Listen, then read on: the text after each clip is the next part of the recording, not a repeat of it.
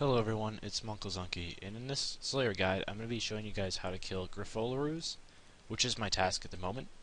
And Grifolaroos are, I would say, a less than popular Slayer creature, mostly because before the evolution of combat they were an extremely unlikable Slayer task. It had bad drops, it was not good XP, and it is rather annoying to do. But after the evolution of combat, this task has some benefits and some downsides. The downsides are it's not the best money per hour, you're not going to expect a lot of loot. The charms also aren't the greatest, they do not have a very good drop rate for any charms, but the XP that you can expect here is very decent, and as well it is a quick task. You can complete it in about 15 minutes or so you're not going to be spending too much time there anyway. So going over the setup, what I'm wearing is a garb of subjugation, and I'm just wearing the subjugation robes because they're non-degradable and give a small damage bonus to magic. However, you can wear arms or whatever is the best magic gear that you have. I'm aware that not everyone has a max cape to wear while slaying, so if you don't have one, I would recommend instead to wear a god cape, as it gives a bonus to magic, or a skill cape because they give pretty good defensive bonuses. A full slayer helm, obviously, to get the bonus for magic, and I'm wearing a demon horn necklace in tandem with a bone crusher just to restore my prayer.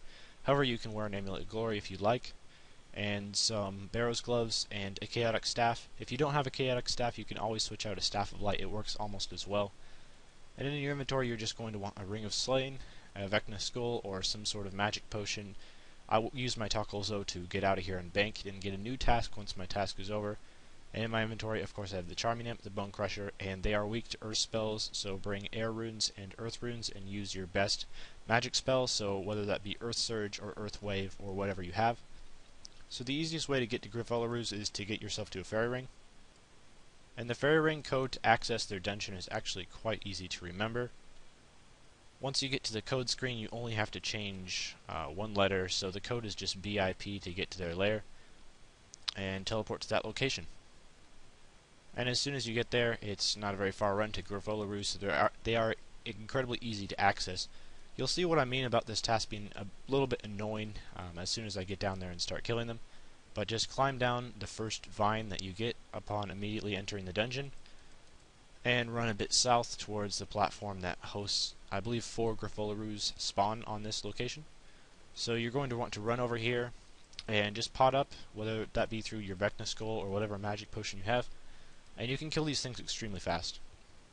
So the annoying thing about this task is after you hit them, they do a small little jump, and then you have to wait a second or two before you can attack them.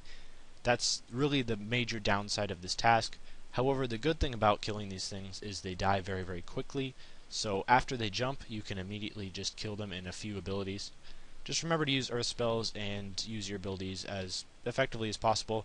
And of course, the asphyxia ability is the best for magic, and that will pretty much kill them in one hit every time.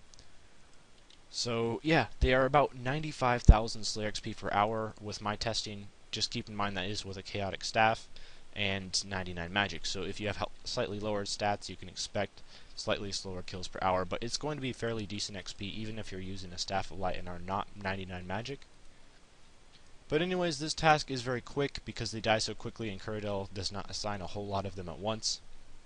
She only assigns about 100 or less usually, so you can expect this task to be over in about 15 minutes or so. I would recommend to do it just because the task doesn't take long and you can expect some fairly decent Slayer XP as well. Anyway, that's about all for this guide. I hope that it helped some of you guys out. And as always, I will be continuing to make Slayer guides. They're all going to be in a playlist, which this guide will be a part of as well. So if you ever need any more help with Slayer monsters, Slayer guides, etc., I will be continuing to make guides there. Also, if you have any requests for a Slayer guide that you really need ASAP, I will try my best to get that Slayer task as soon as possible and make a guide on it. So anyway, that's about all. Thank you for watching, and farewell.